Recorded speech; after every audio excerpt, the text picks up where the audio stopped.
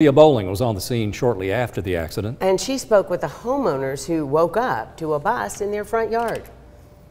Now behind me here, you can actually see the tire tracks where the bus rolled through 2 front yards and ended up in front of this house, where it was finally stopped by this trailer filled with mulch.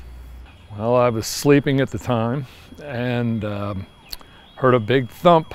Daryl and Valerie Smith are the owners of the house. We came out here and here's a yellow school bus in my trailer in front of the garage. We're thankful no one was injured, though. Yeah. Could have been a lot worse.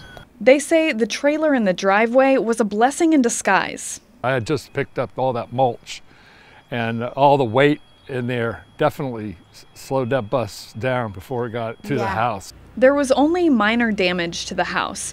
Tug Embry is a sophomore at Signal Mountain Middle High School.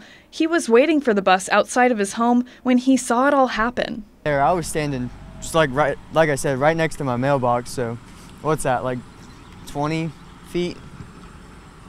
So, not too far, but that's still pretty close. Yeah, she hit that ditch and went straight into their house. It's crazy, man. I was shaking for like half an hour just sitting there. He says his friends were on the bus. Yeah, my girlfriend and her sister were on there. So, my girlfriend's sister hit her head, I guess. She's okay. Smith cautions all drivers to stay alert during foggy conditions. Foggy out here, one of those typical mornings where you got to be careful when you're driving. Reporting on Signal Mountain, I'm Leah Bowling, Local 3 News.